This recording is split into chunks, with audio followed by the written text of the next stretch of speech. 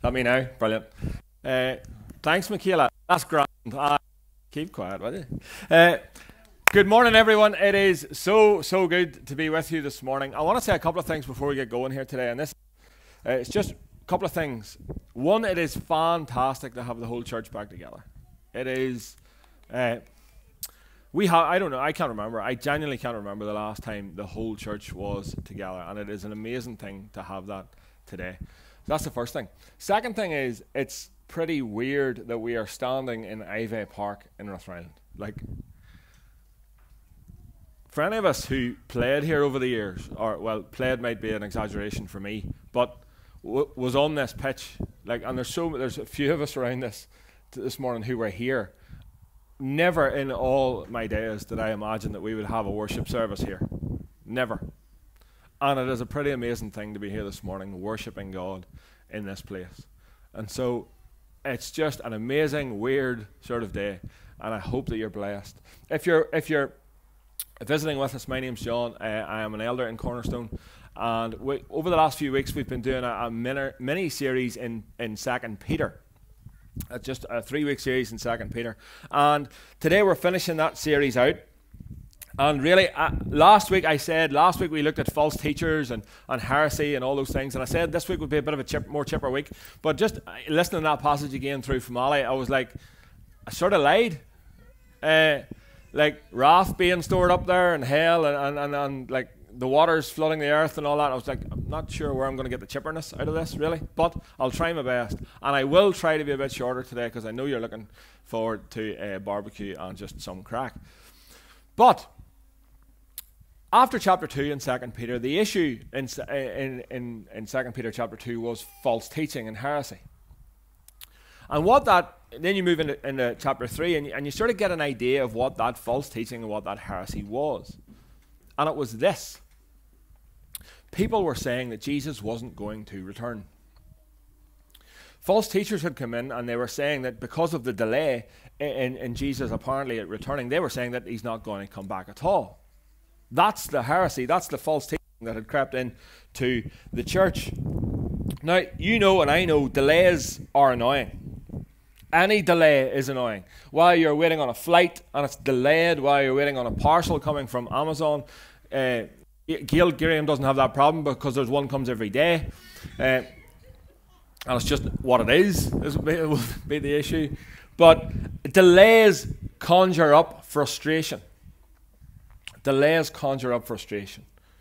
And it seems as if in 2 Peter that's the issue. There was a frustration creeping into the church about Jesus' return. There were people starting to get anxious about Jesus' return. Maybe Jesus isn't really coming back after all. Where are these so-called promises being fulfilled? And what Peter wants to do is to reassure the people that that is just not true and that Jesus will return. And he wants to give them reassurance. And how he does this is that he points them to the Word.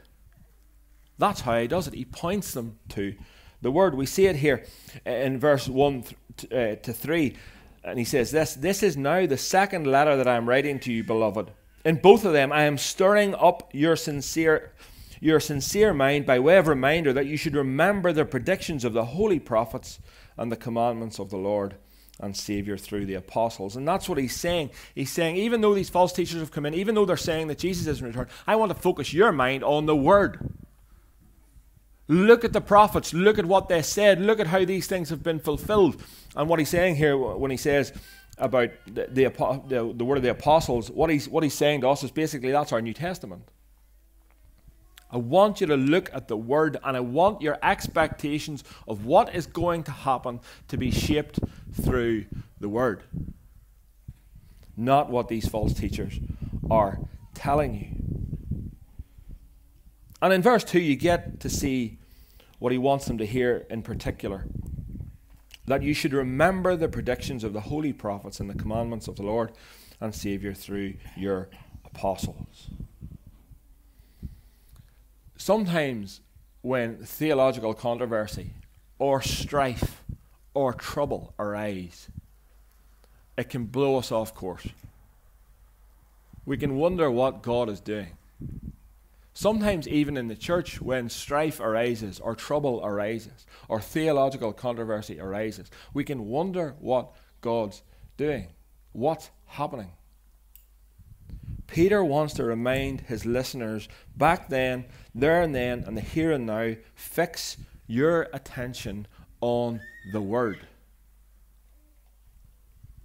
Peter wants us to remember that the Word of God is our rule of faith. We focus on the Word. We're not to follow personalities.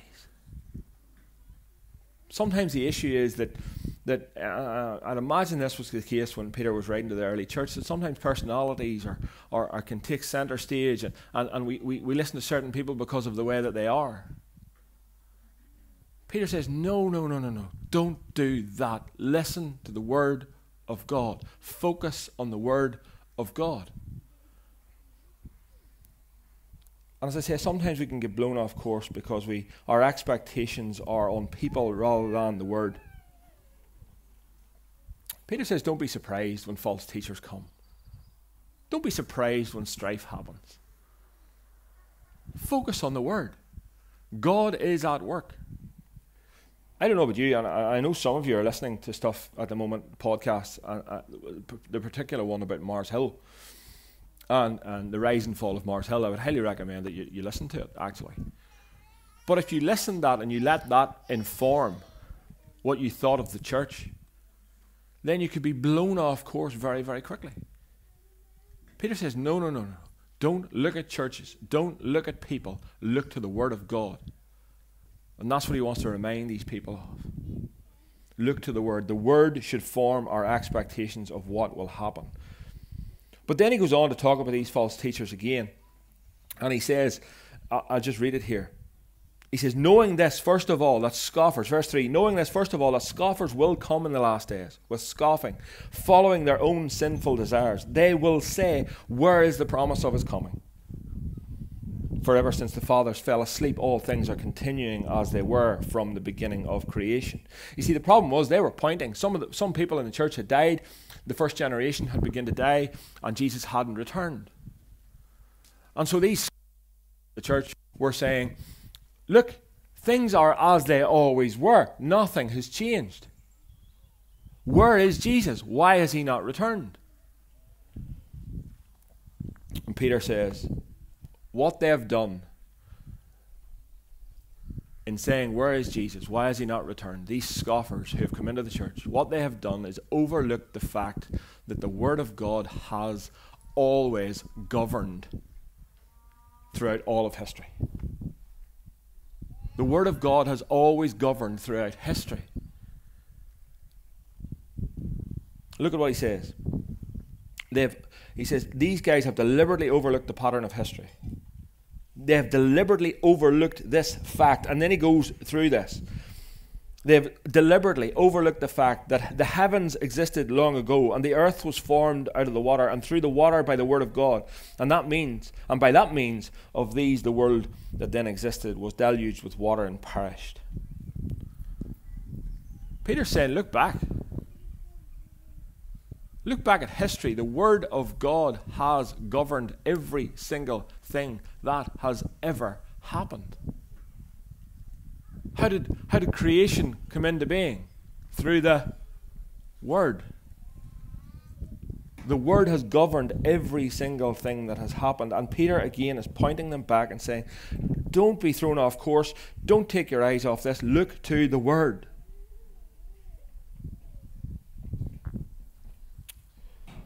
As I said, part of the problem was presumably these teachers saying that Jesus wasn't coming back.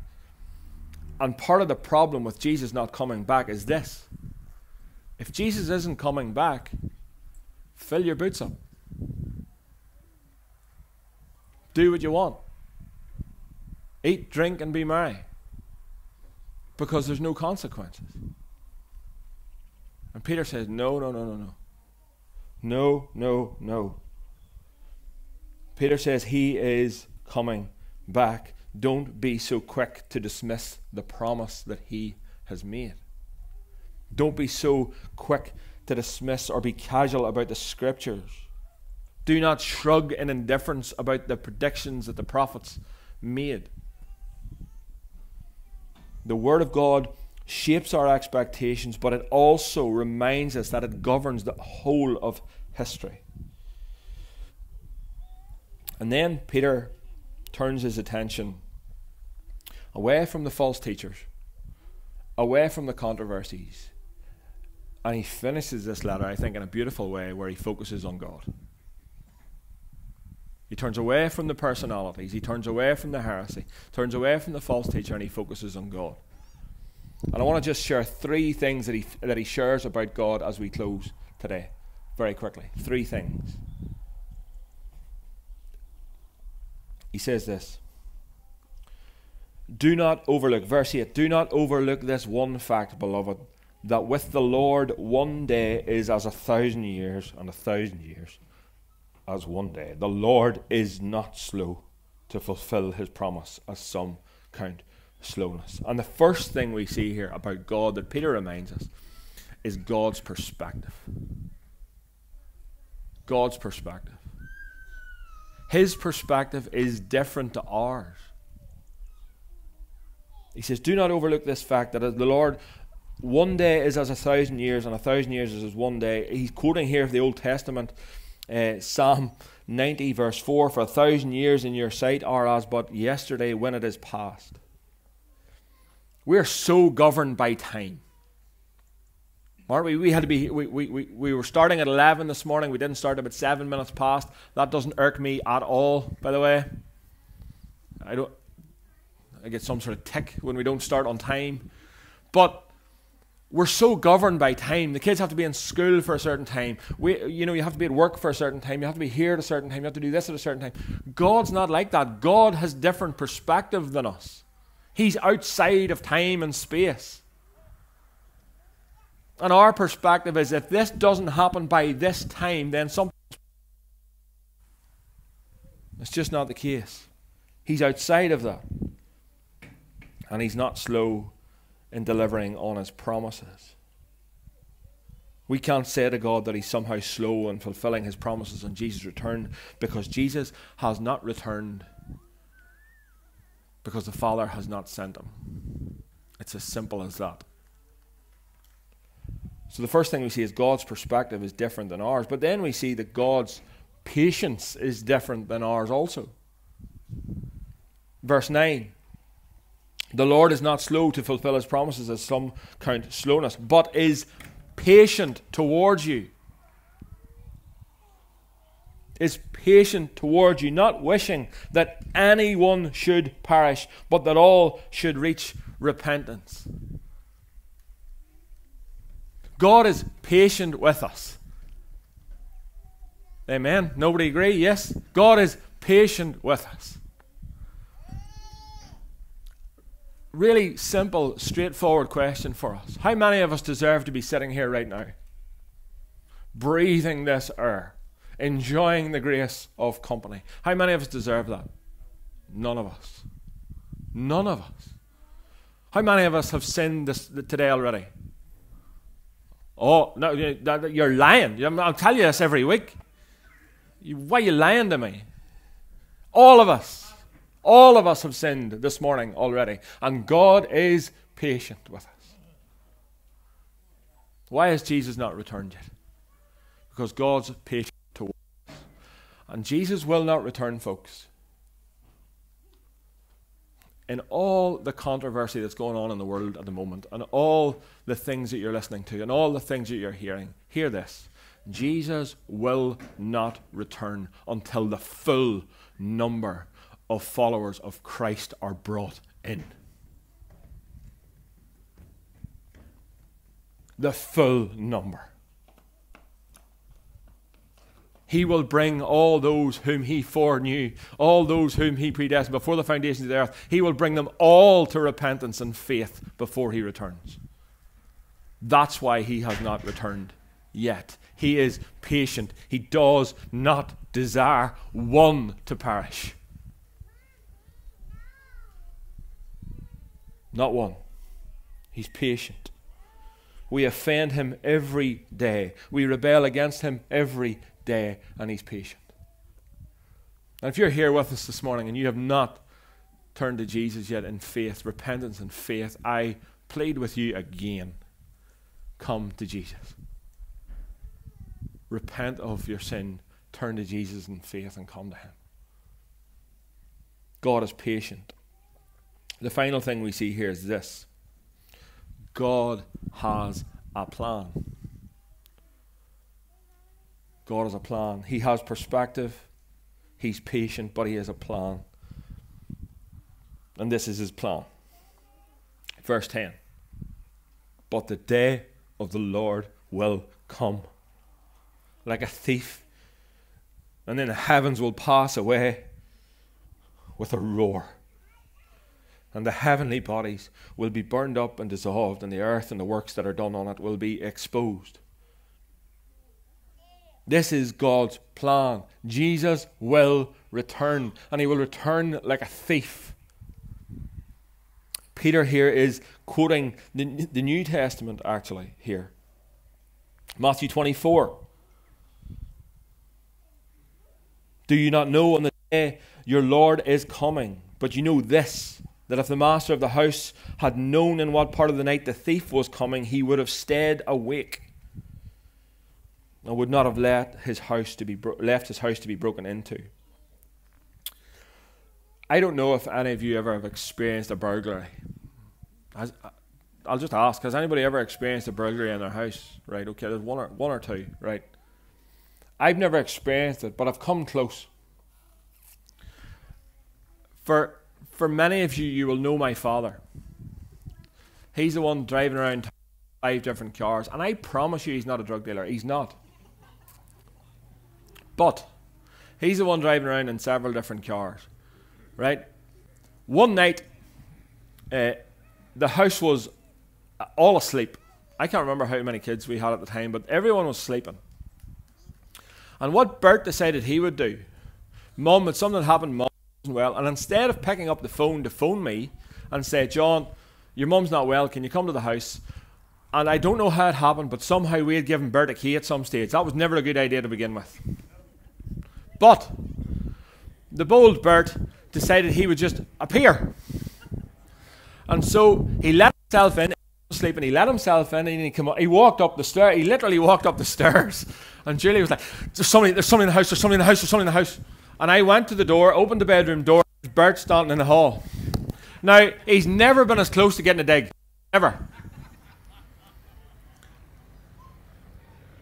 But I can imagine the thief appearing in the night would give you a shock, just as Bert gave me a shock. But the Word of God tells us this. Jesus will return like that. Like a thief in the night. No one knows. We could be sitting here now enjoying ourselves, enjoying this, enjoying each other, and Jesus could return. No one knows. I've quoted this before, but the Bible tells us that Jesus himself does not know. Only the Father knows. But he'll come like a thief. The sky will be split, and he will appear. Peter finishes with these words. He says this. Therefore, beloved, since you are waiting for these, be diligent to be found by him without spot or blemish and at peace. How do we do that? If he's going to come like a thief and no one will know, how are we to be found in this state? Simple. In Jesus. In Jesus. That's the only way. Because if he appeared now, in our human fallen state, would we be blameless, spotless? No, because you just all admitted to me there a minute ago that you all sinned this morning. But in Christ, in Jesus, we are without spot, without blemish, and at peace. So as a reminder today, just as I finish, the Word of God should rule our expectations. The Word of God, we should be reminded that the Word of God has governed throughout history, and everything has come to pass as it should. We're reminded that God has perspective not like ours. He has patience not like ours. And He has a plan. And that plan is that Jesus will return for His bride, the church. Let me finish with this. Will you be found without spot, without blemish, and at peace? If you're not in Christ, you won't be. If you're not in Christ, you won't be. But if you are, praise God. If you're in Jesus, that's the way you will be found. Praise Him. Let me pray for us. Father, we do thank you so much for the common graces that you've poured out on us today. Just being here, breathing, living. Father, we thank you for those things, but most of all, we thank you for Christ Jesus. And it is only in Him, only through Him, that we can be found without spot or blemish and at peace with you. And so, Father, I pray for us. I pray for every single person who is under the sound of my voice. I pray that that's the way they would be found when you split the skies and when Christ returns. We love you, we thank you, and it is in Jesus' beautiful name we pray. Amen. We're going to finish our time in as this part of our worship gathering. It's lovely to be able to say today that our worship gathering doesn't finish now. Like, we worship as we converse with one another, we worship as we eat, we worship as we do everything we'll do this afternoon. But this and what we do, if you're visiting with us, we have communion in this part of our gathering. And if you were coming in, you'll notice that the elements for communion were on the table. If you haven't got them and you want to take communion, they're over there. Please just nip over and get them. But how we do communion is Marcus is going to lead us in sung worship. And just in this time, we have communion together. And so if you're a follower of Christ, if you love Jesus, have repented of sin and turned to Him in faith, then you are welcome to have communion with us. And we just take it as we sing. And the purpose of this is to remember Jesus. Remember Him. Remember His sacrifice. Remember His love for us. As I say, if you've trusted in Him, come to faith in Him, you're more than welcome. Please do take the time as we sing to repent of sin and then take communion together. If you're not a follower of Christ this morning, I lovingly ask that you don't take communion with us. It wouldn't make sense for you to do that. You'd be proclaiming something that you don't believe in. And so I lovingly ask that you don't take communion with us this morning. But if you want to talk about coming to faith in Christ, if you want to talk about Jesus, I'll be around all afternoon. Marcus will be around. Ali will be around. There'll be loads of people who are around who you can talk to about that. So please just do that. But let's come now. Let's worship. And let's have communion together.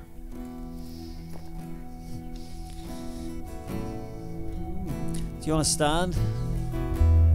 Let's stand together as we sing.